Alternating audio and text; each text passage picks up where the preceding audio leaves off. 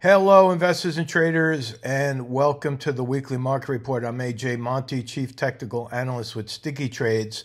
And before we get into the chart analysis, let me first point out, especially to the new members here, that I follow the 7-point trading checklist when establishing my price targets. Now, if you're a member, you know exactly what this is. If you're not yet a member, you can be. It's free. You can go to stickytrades.com, subscribe as a new member. It doesn't cost you any money to do that. And then you could download the 7-point trading checklist from your member page.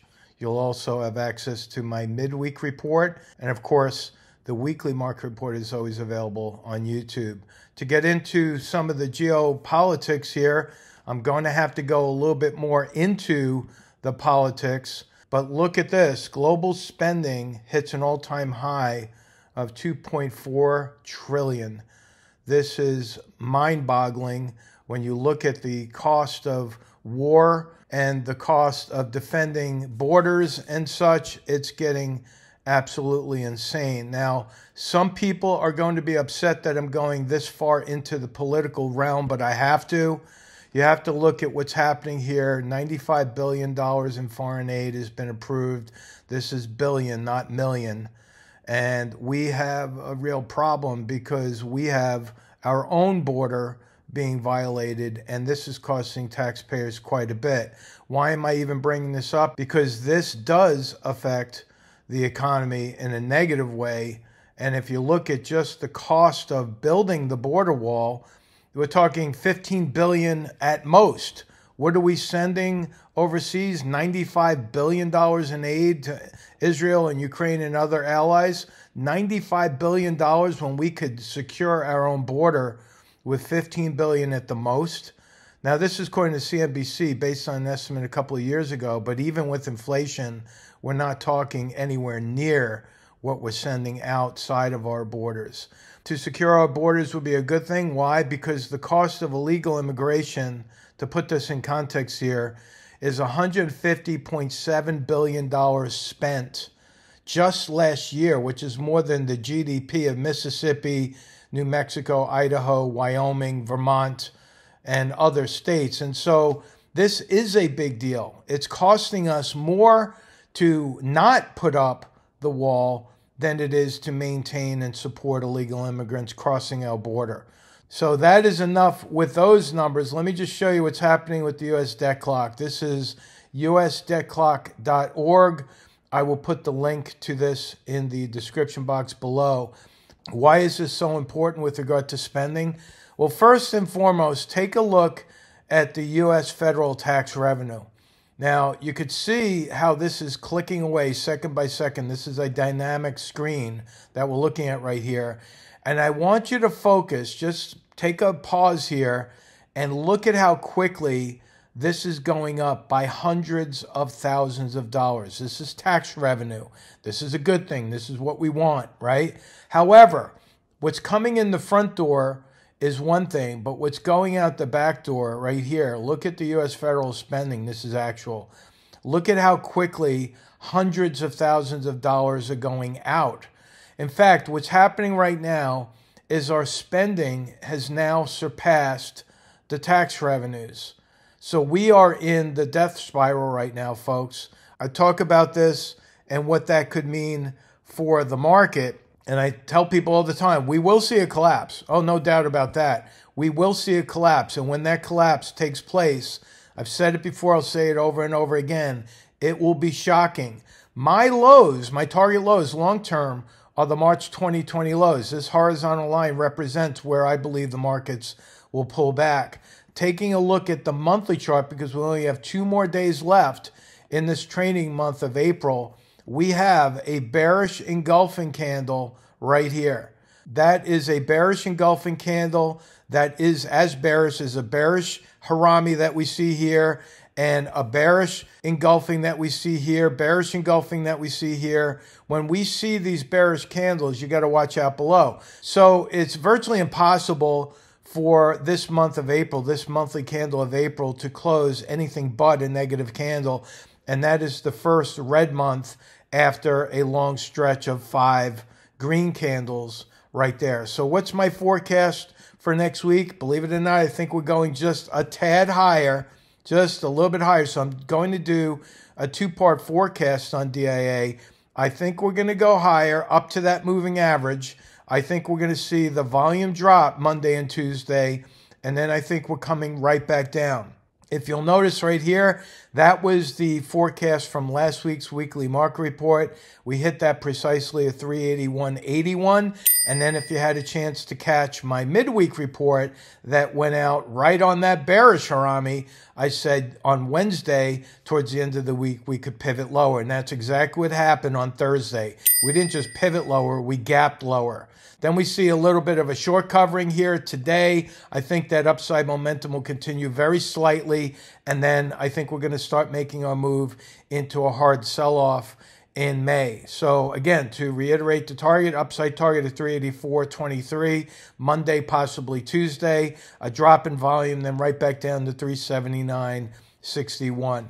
I think we're going to see the exact same thing happen across all markets. I think we're going to see a little bit higher in IWM up to that moving average. You can see here that last week we hit my upside target on IWM at 195.64. It's what we do for the majority of the time. We are hitting targets. It's a very high percentage of accuracy with that, and that's why we're getting so many people following us and liking us and commenting, because we actually have people trading against my weekly forecasts and my midweek reports. And as you will soon see in some of the comments below, people are making money. They're very happy. I want you all to make money. I can't guarantee that. However, if you decide to trade, and this is a first round of trading for you, I would strongly recommend you learn how to read the charts first. That's an absolute must for trading. The charts not only help us with high probability targets when you learn how to read them correctly, but it also helps with managing risk. So enough said about that. Next week, my upside target, Monday and Tuesday, for IWM is going to be 199.75. We're going to see most likely a continued drop in the volume. Then I think we're going to see a pullback from that moving average right there to a downside target of 194.59. Why did I make the pivot point right at that exact spot right there? Well, you have to look to the left as I draw to the right. You see this? I'm drawing a horizontal line from that former support. So a former support, once broken right here, generally turns to resistance. Go back last month and you will see that I have a video on the weekly market report that explains how the role reversal works and how you could use it to forecast your own stocks. It doesn't matter if it's an ETF like this or an individual stock. Role reversal is a very important concept. Go back, review it. The link for that video is also below. Going on to the Qs, take a symbol QQQ. What do we have? We already have a move up to that 20-period moving average.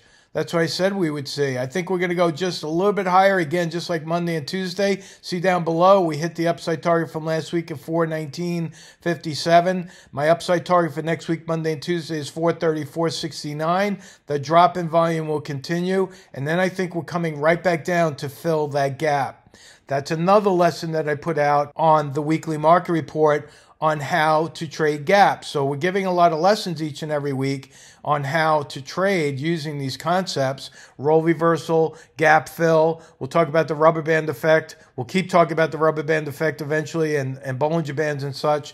But stay tuned and subscribe and you'll get a lesson each and every week.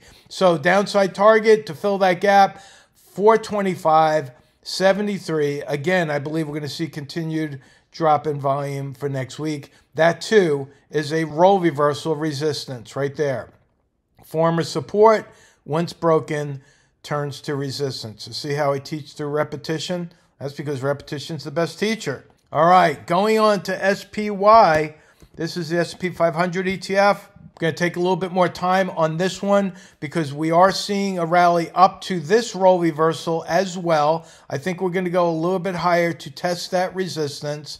And just like the other ETFs, as I mentioned, I think we're going to go back down. With the SPY, I think we're going to go down a little bit harder past this gap fill here.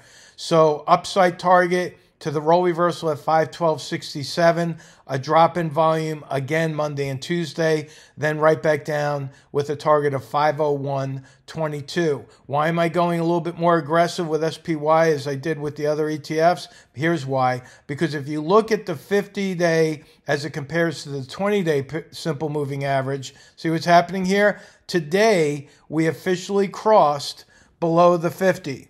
There it is. I'm going to magnify that for you. See the blue line? That is officially crossed below the 50. That is very negative for the markets. We could still go a little bit higher, but this whole area in here is going to be a resistance point for the market as the trend is shifting. Now, for those of you who have been around and with me for a couple of years or more, I called the high back here in 2021 on a very similar pattern. We started to see lower highs. We saw the moving averages cross back here. I called the end of the great bull market back here in the fourth quarter of 2021. I never called the high. I called the topping pattern. And then what happened? We proceeded to go lower. What I think we're going to see in the coming months is an absolute duplication of what we've seen back here. So be prepared for that. In the month of May, this is a weekly chart now, but in the month of May, I think we're going to start trending lower and setting lower highs with lower lows. And you have to keep an eye on that, because if you're thinking about buying, you have to be very protective of what you're doing on your risk management plan. All right, you have to be able to manage risk. Now I'm going to talk about the VIX here. The VIX is showing a long stretch of red here. I think we're going to go a little bit lower, but not much. I don't think we're going to go much lower. And then I think we're going to go right here. I'm going with a longer term upside target that's pretty extreme. I've done this before, these two-part forecasts. If you remember, last week I had a downside target of the VIX of 1809. That hit. Obviously, it did that. Then on Wednesday, it was the only upside target that I put out of all the major market ETFs. And on the VIX, I said that we would most likely see it rally up to 1705. It did exactly that yesterday. Now we pivoted back lower today. There's a gap still below the market. I don't think we're going to get down there anytime soon to fill that, but I do think we're going to go lower to 1457. And then I think you're going to see the oscillators start to pivot up. And from there, I think the VIX could actually rip up higher to 1838. So that is my report. One last thing that I want to mention, because remember, I'm trying to give you some educational value each and every time that we look at the markets. Keep an eye on Bollinger Bands. I talk about these with our members. I have my Bollinger Bands set with different standard deviations. I tend to go with the Bollinger Bands of 3 standard deviations. We got into a long position. I can tell you this now because the trade has already been announced. But we got into a long position with Meta for our members through a vertical call spread as the price was dropping below 3 standard deviations on the Bollinger Bands. This is what I refer to as the rubber band effect. When the price drops dramatically lower from that 20-period moving average, you could picture a rubber band with one end connected to the price, the other end connected to the moving average. The rubber band is getting stretched. So there's a good chance that the price will snap back to the moving average. Bollinger Bands help us identify when the rubber band is being stretched. You follow? Now, people have been asking me about silver and gold. Look what's happened. The upside of silver, the upper price range on the Bollinger Band set at 3 standard deviations was touched. And that's why I've been waiting very patiently for silver to drop. Now, I have cash available and I am waiting very patiently for silver to drop. And I believe silver is going to drop all the way back down to the green dotted line that I have here on my daily chart before I start to buy back in. You can see that today. Silver closed with a red candle, failure to get back up over the 20. So I'm still looking lower on silver. But one little thing that I have not mentioned to the general public, but I have been mentioning to our members, is while I'm waiting for silver to drop, I'm taking that cash available and I'm trading stocks like SVRA. This is just my example of what I've been doing. This is not a recommendation in any way, shape, or form. But I just bought some more SVRA right here yesterday as it was bouncing off of that key support level. So I get in and out of SVRA while I'm waiting for silver to drop. I'm parlaying this SVRA position just like I do with silver. I just don't make this one as public. If you want to know exactly what I'm doing, when I'm doing it, how I'm doing it, and why I'm doing it, just become a member of Sticky Trades. Plug into my many webinars that I do throughout the week. You could ask me questions live. You could trade along with me. You could ask more questions if you like, learn the strategies, and then be able to participate in this market and not be stressed out over it. Again, thank you so much for liking, subscribing, commenting. I'd like to know your thoughts in the comment page about what you think is happening with our government spending. Is it out of control? Is it just right? Do you think we are going to have a problem with it? I would love to know your views, and I interact with people through the comment page. I don't just answer questions. I go in there and I read every single comment, and when I can, I participate and exchange in a conversation through the comment page. Thank you so much. Have a great weekend, and we'll talk to you next time. Bye-bye.